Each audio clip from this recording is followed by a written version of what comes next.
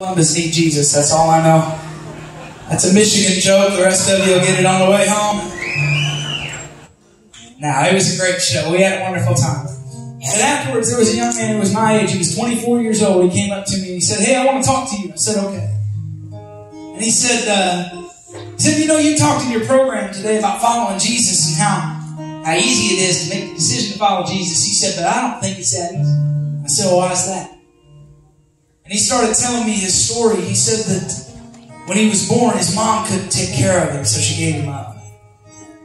And he said that eventually he ended up with his dad, who took him to church for a little while. So he knew all the Sunday school stories. He said, but he pulled him out of church when he was 8 years old because he wanted to start practicing witchcraft. He said he kind of had a rough childhood after that. He said the only reason he was at that show that day was because his dad had just passed away. He decided he wanted to reconnect with his mom, and when he reached out, strangely enough, she was the one that invited him to a church function. So I'm standing there, I'm having a conversation with him. His mom's actually there listening. He said, you said you've seen God do incredible things. Miracles. You've seen people healed. You've seen people raised from the dead. But I've never seen anything like that. So how can I know that God is real? Before I could answer his question, his mom started talking. She said, "Because of me." He said, "What do you mean?" She said, "You have no idea the person that I was, the things I was doing." She said, "I was so far gone. But I met Jesus." She said, "I'm a totally different person now than I used to be, and there's no way that could even be possible except for God." So I was standing there listening to this story, and I was just amazed because it's a powerful story in itself. But isn't it funny how God works? Because what they did not know was that just a few weeks prior to that show, we had finished writing what is now our latest album. Would you believe that one of the last songs we wrote, word for word, said, "I know that God is real, because His glory is revealed in the heart of everyone who just believes." He still saves and changes lives. There's no way to deny the difference that He made inside of me. You see, it's more than just emotion that I feel. God is real.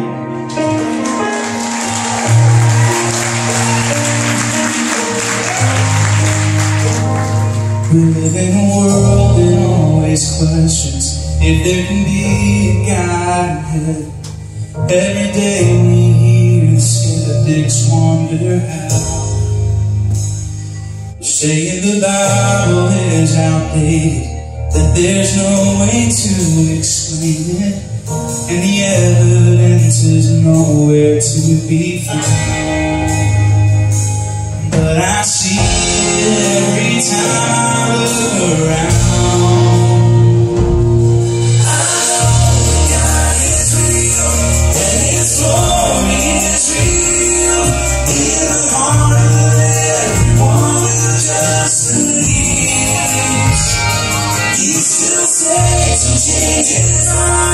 And there's no way to deny the difference that He made inside of me.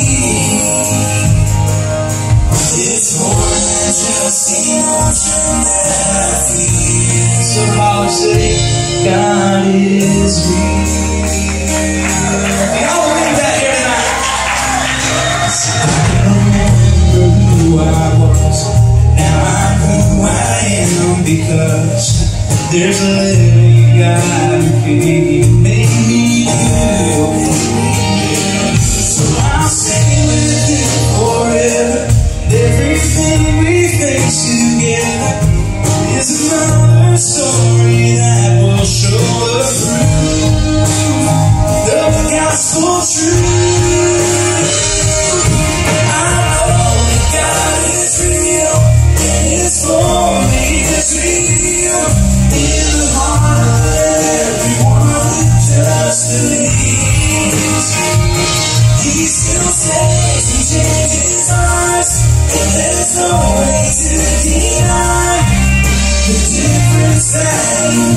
inside me.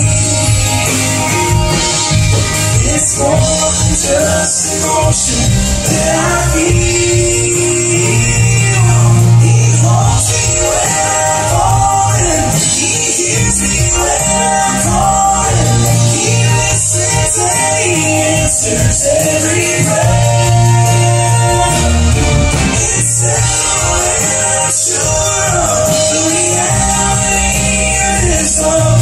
I don't need to see his face to know he's there. Here's why.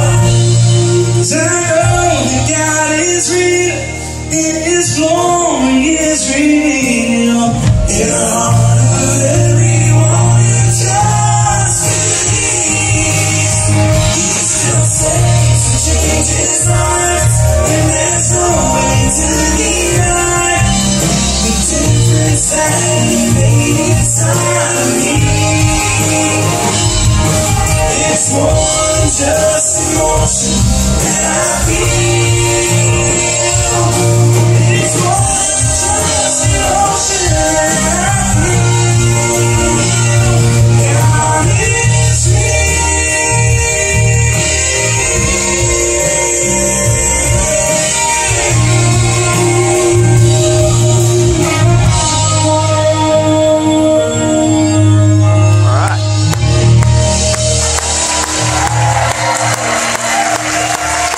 God is real, sir. Do y'all believe that in the Red Gold Theater?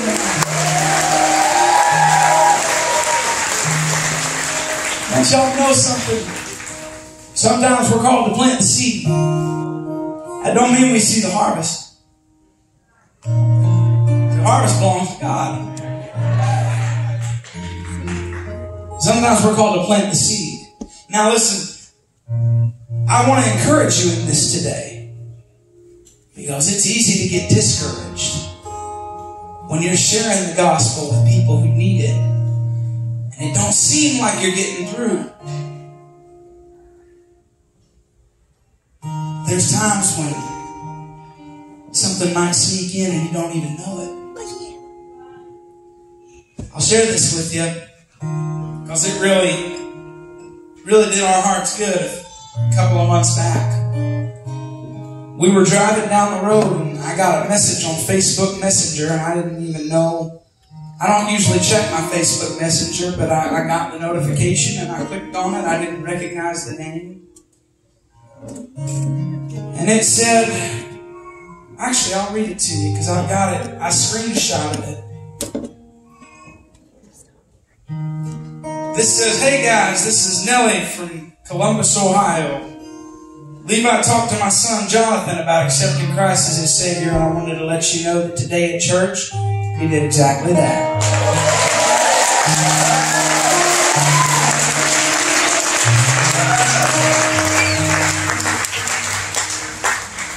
So listen, guys, don't be discouraged. Y'all keep sharing the gospel like we're all supposed to be doing. Because everybody's got their mission field. Like I said, sometimes we won't even know the kind of difference we made this side of heaven. But I'm excited to see all the harvest that God brought in when we get to the other side. We had a good time in the Red Gold Theater here this evening.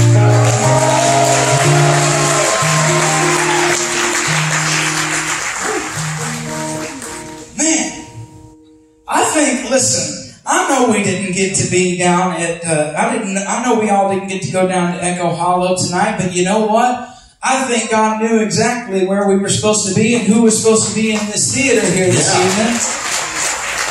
And I am so thankful that we got to come in here today. And by the way, I like to do this when we're here because I want you guys to know how blessed you are here in Branson, Missouri. Because this is a theme park. They are not obligated to bring Christian music into their park. But the management of this park, the staff at this park have done an outstanding job bringing the gospel into this theme park. And I want you to let them know how much you appreciate it here tonight.